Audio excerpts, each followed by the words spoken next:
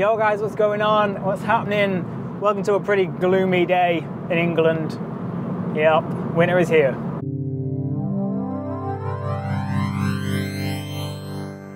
I wanted to talk about, the other day on Snapchat, I said that I think Formula E is going to be bigger than Formula 1 in 10 years, 5 to 10 years.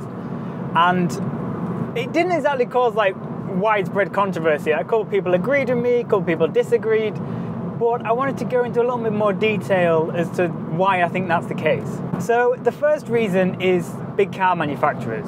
People like Audi, Porsche, VW Group, like all these huge car names have either one already signed up Formula E or have announced that they're pretty interested. I mean, the main one being Audi.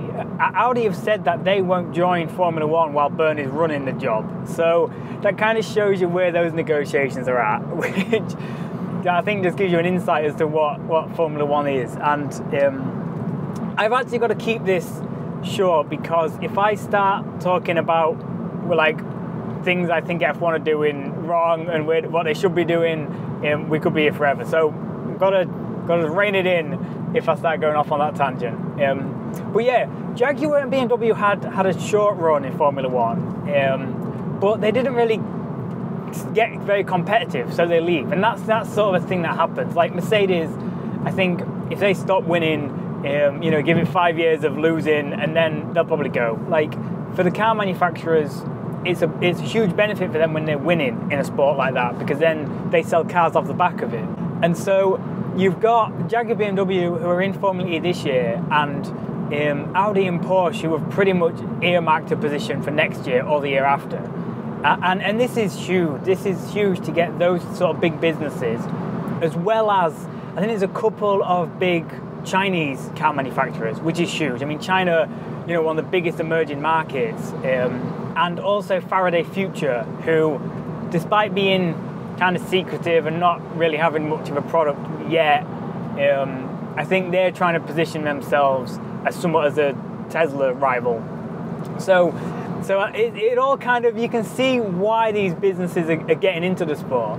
And the main reason for that, the main reason for Jaguar, Porsche, Audi getting into it is battery technology. The biggest problem right now with high performance electric only cars is battery temperatures. And how to manage them temperatures and dissipate the temperature, for more performance, or for a sustained performance. And that's why I think a Tesla hasn't set a Nürburgring lap time, because just after that long, the batteries heat up and it can't dissipate the energy particularly well. So a lot of these companies, a lot of these car manufacturers are using Formula E as a platform to develop that technology. And they could get a test mule car and run it around the track all day, all night for a lot less of a budget than they can in Formula E. But not only are they able to sort of work on that technology in a roughly accelerated way because of the extra high performance and the competitiveness of the championship, also it allows them to do it on the world stage, which kind of can go good or bad. But if they start to develop that technology better than everyone else, it then shows them headlines, in Sunday papers, are worth more to them than just running a test mule around a track and then trying to sell a car off the back of we did a load of R&D. They'll sell more cars if they are more competitive in Formula E compared to if they just develop the same technology sort of in-house. It's marketing is all it is, really.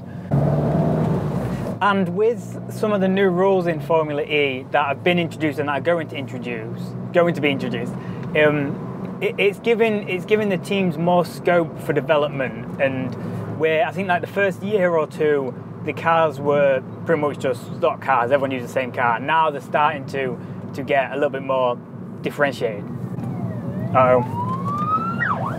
Another reason which I think Formula E have crushed it is the fact that they are able to have races in major cities. I mean, how many times have you heard the rumour that F1 are going to have a race in New York or New Jersey or London? And it's never come off. There's a lot of, one, noise restriction, two, the extra speed of the Formula 1 cars, and the FIA regulations mean they need bigger runoff, so it becomes more difficult to find roads in London that they could use as a track. And then all this other red tape and the silly money that Bernie asks for an F1 race, which I think Formula E's done well.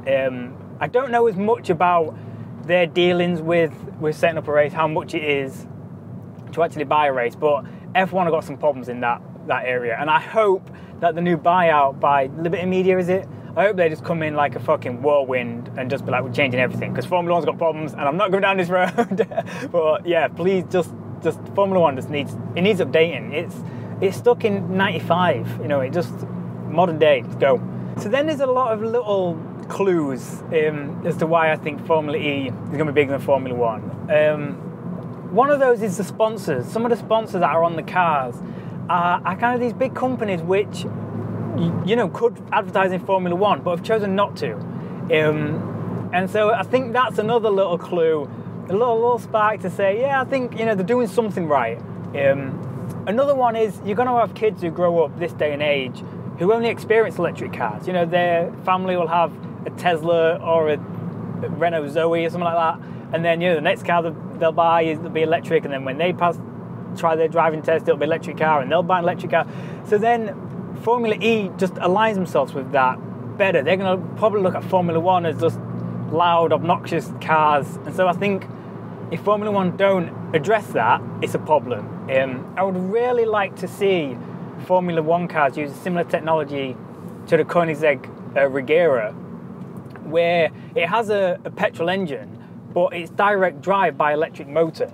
And I think a key part of that would be to have the engine homologated, so every single team uses the same engine, but allow the teams to adapt and develop their own battery and electric motor technology. Because then you get that sound and drama of part of Formula 1, but you're also helping to use the new technology. And that is a big part of what Formula 1's done in the past and what Formula E is going to do. If you look at traction control was pretty much born from Formula 1 and rally, and then it finally gets filtered down. And so there's a lot of technologies which have started in high-level motorsport, and it gets filtered down until eventually it's on your little Abarth, and you can be like, yeah, traction control, cool.